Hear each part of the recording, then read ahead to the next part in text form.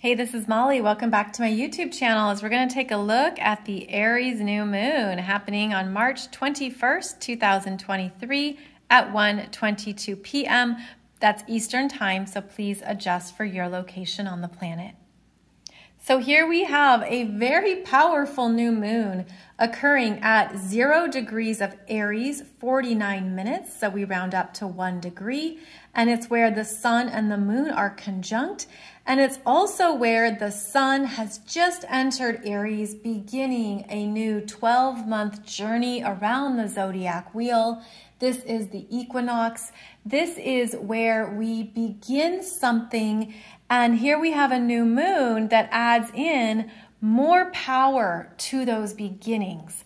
And not only is it more power because it's a new moon right around that equinox portal, but it's also energized by Pluto.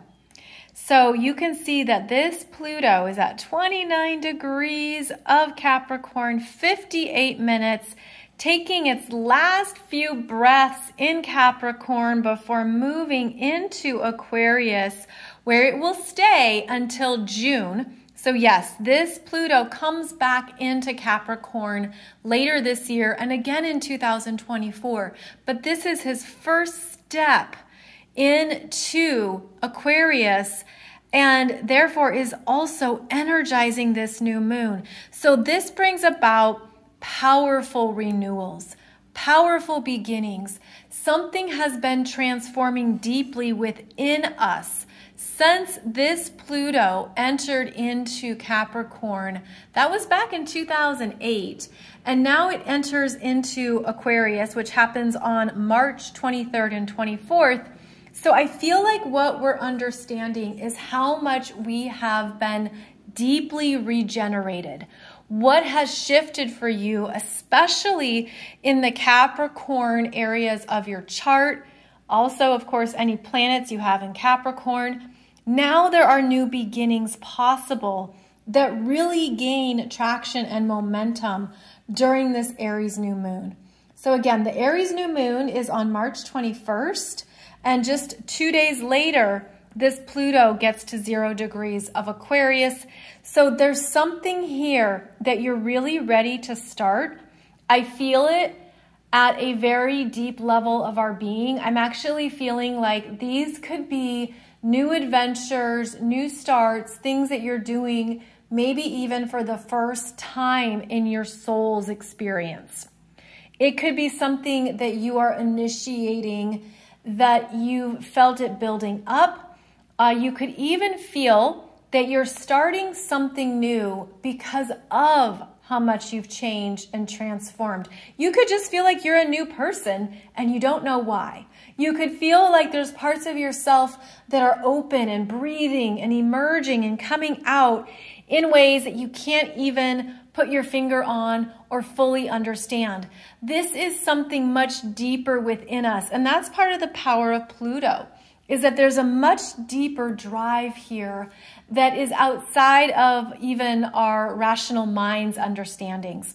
So I feel like this is an energetic new beginning, something inspired calling to you. So that would be something to consider. What is calling to you?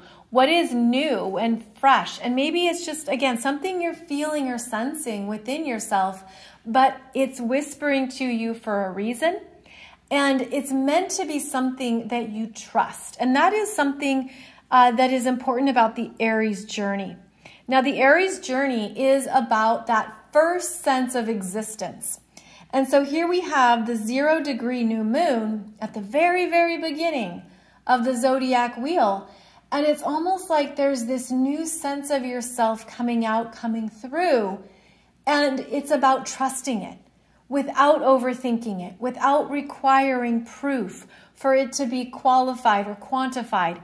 It's about, this is what I'm feeling and sensing deep within my being. It's ready to be acknowledged and fully owned. And it is a new part of yourself that is there for a reason. So I do feel like there's something deeper. It's again like a soul's message. The soul's guidance system has been moving you into some kind of new beginning, a new chapter, a new realization, a new self-understanding. This is where that first experience of existence lies. Like, oh, I'm a person. Look at me. Here I am. Here are my feet. Here are my toes. It's sort of like you're just getting comfortable in a new sense of yourself. And it could feel that way. It could feel like you've deeply evolved and changed. And this is a new moon to deeply trust that. Now you can see here that we actually have 5 planets in Aries. So the sun and the moon, Mercury, Chiron, and Jupiter. So this part of your chart is where those new beginnings are taking off and gathering momentum. It's where the energy of a new start is coming through. And how well are you trusting it? Aries is about trusting your gut in the moment. Trusting that intuitive message, that intuitive hit. Trusting it because the energy is there. And you could feel something rising. There could be something motivating or inspiring. There could be something that you're like, you know what? I just have to do it. I just have to go for it. And that's part of what this new moon is introducing you to. It's almost like it's introducing you to a new part of yourself. And that can be exciting. That can be a little confusing. There can be things here that you're like, wow, I never thought this is who I would be. Or I never thought this is what I would want, or this is where I would go. So there's something here too where the universe could be making it really clear to you. I mean, with this many planets in Aries, there's something you're meant to start. There's something you're meant to trust in yourself. Now, Aries is ruled by Mars. And here we have Mars in Gemini. Oh yes, still in Gemini. And we'll be moving into Cancer in a few days after this new moon. But now Mars in Gemini has cleared his shadow. And he's at the end of Gemini. And he's been in Gemini since August 2022. And so now this Mars, there's things he's been thinking through. There's things he's been realizing and understanding. Gemini is about, we call it the twins, right? But it's both sides of your brain, the right and the left hemisphere. It's also about your own internal duality. This could be about even going back and forth between your masculine and your feminine energies, learning how they can coexist and work together. This is also the energy of what we take in and think about, and then what we say, communicate, and speak. I feel like this Mars in Gemini has really strengthened our ability to speak our truth and activate that throat chakra from maybe even, let's say, some mistakes or errors or things that were too hasty. Like speaking too fast, acting too fast. That could have been part of this Mars in Gemini journey. Gemini is also the messenger, information, the stories that we consider and sit with. This Mars has matured through Gemini, a maturity of thoughtfulness and mindfulness, the power of words, the power of what you say, power of what you think. So I feel like this Mars is mature because of what he's been through since August. And he's the ruler, Mars is the ruler of all the planets in Aries.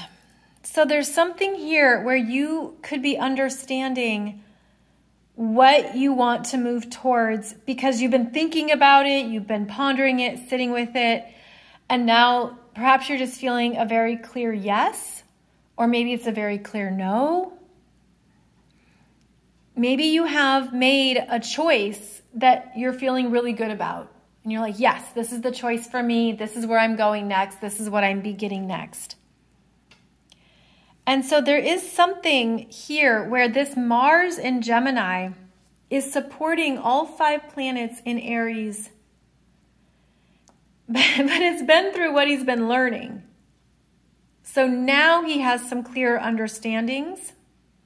Because that mature Gemini is very smart, curious, is able to understand a lot and process a lot.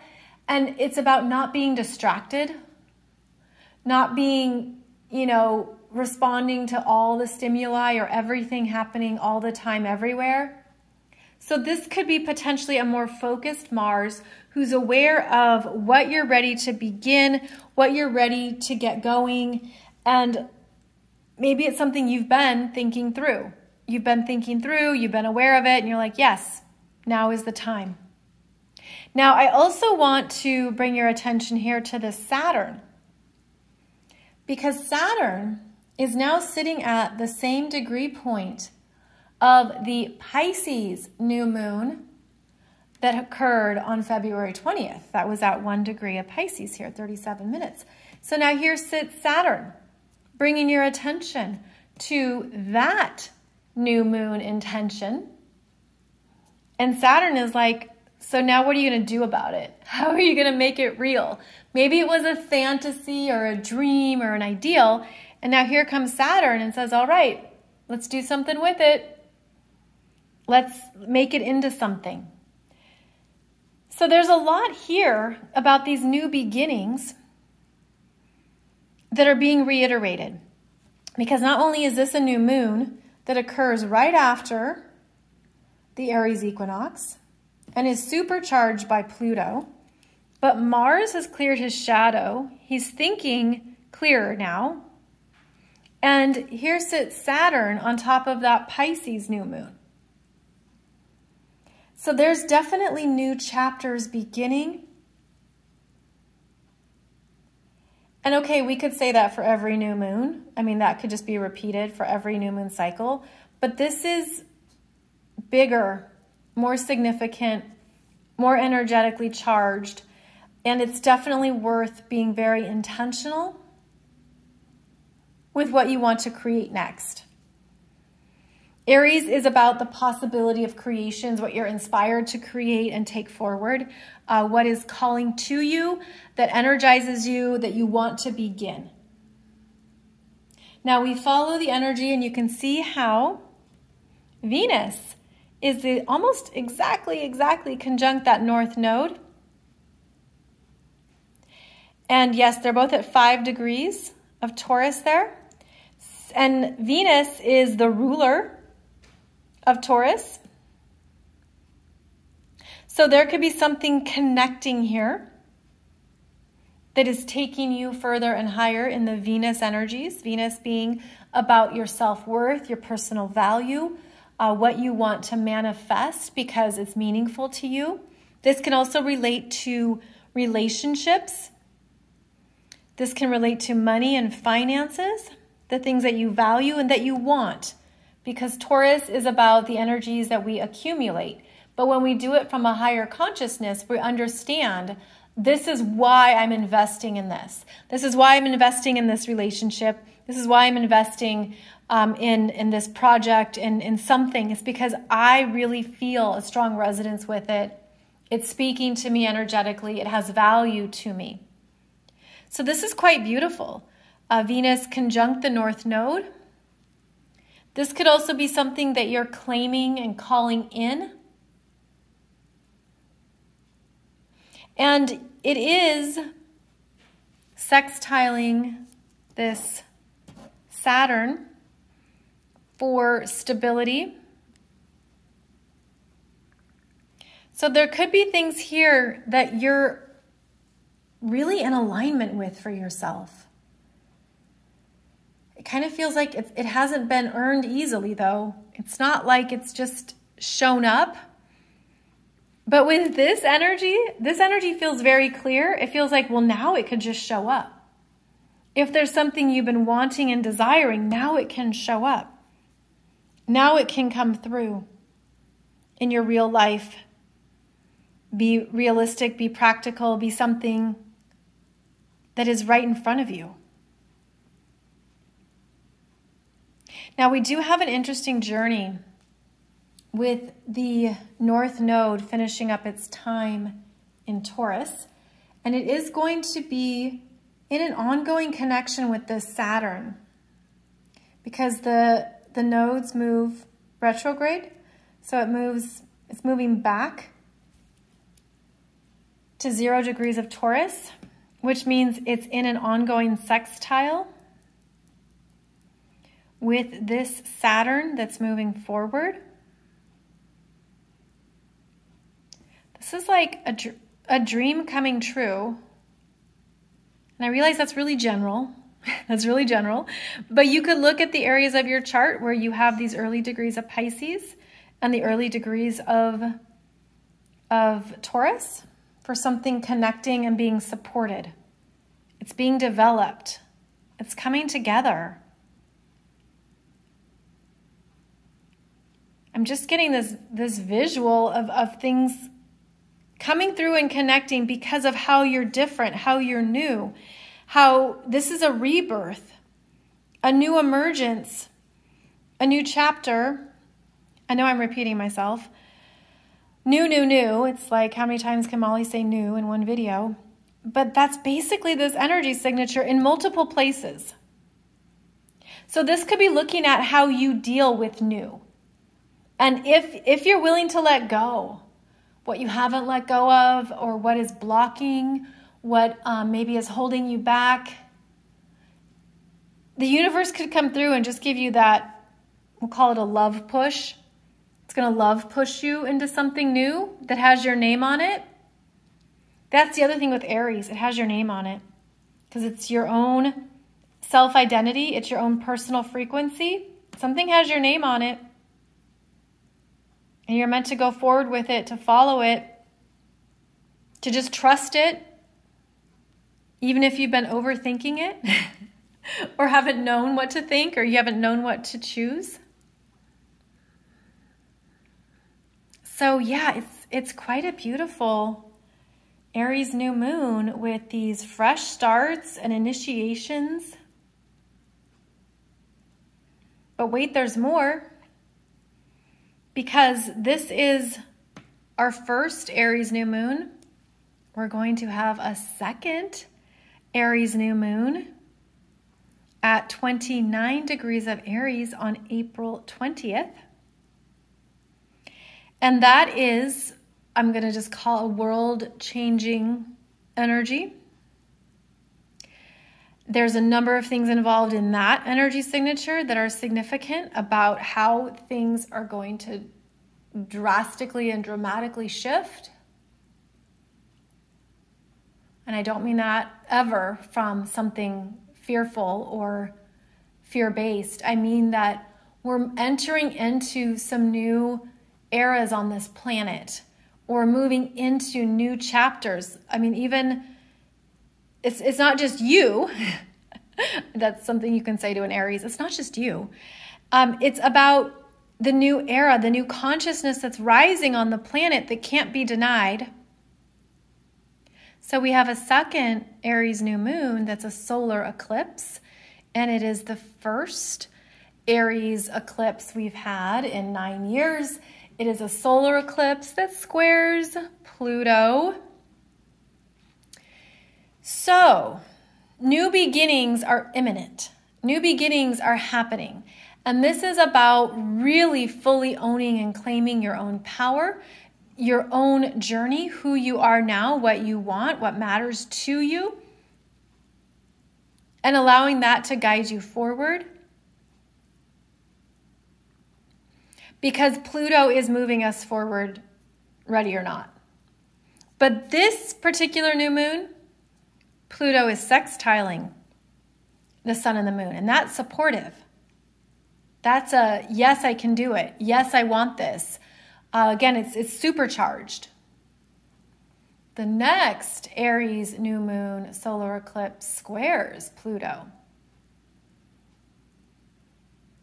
So whatever you're beginning here, this is the new moon that is meant to set you on a new course, a new course in your soul's advancement, in your soul's evolution, a new course in your own manifestation potentials because of how you're different, how you've healed, how you've changed, what you've reprogrammed, just how you're different now, how you're new.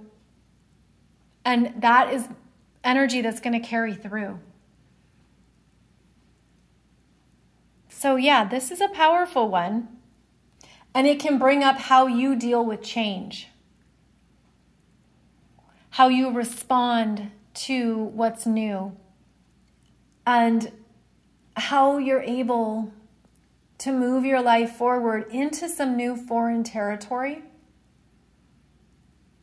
I mean, it could feel like you're being birthed again. It has that much energy around a new part of your life, like a whole new chapter of your life. Maybe it's not even a chapter. Maybe it's a whole new book. A whole new book in your soul's journey. Now, keep in mind the Aries energy moves fast. It can be immediate, impulsive. Things can happen out of the blue and unexpectedly. Things can move even too fast. So that's something too to self-evaluate is, okay, maybe this feels like it's happening too fast for me, and you want to apply the brakes, or it brings up the fears, and you know, all of that's just part of the honest human journey. But there's something much bigger unfolding and taking place here. There's something much bigger that we're meant to move into and move towards. So we'll keep talking about this on my podcast. And these are really new, exciting, interesting energies. So here we go. Ready or not. Happy Aries Equinox to you. Happy Aries New Moon to you. And we have a big Aries season this year. So the Aries parts of your chart are going to be very active and very alive. So I'll be back very soon. We'll take a look at the Libra full moon happening in 2 weeks, which is the counterbalance to these energies. And then we'll also be looking at that second Aries New Moon solar eclipse, which, by the way, you can still join my 2023 astrology program where we talk about all the big energies of this year. And you can look at how they're showing up for you in your chart. So you can get a heads up on that Aries New Moon solar eclipse if you'd like. The first eclipse of this calendar year. Dig in, take a look at what it is bringing alive in your chart, and just understand more of what is happening for you this year. So I'll put that link below this video. Thank you so much for joining me. Thank you for your comments, your likes, your subscribes. Thank you for sharing this video with others who would also enjoy it. And wishing you beautiful new beginnings here as we move into Aries season.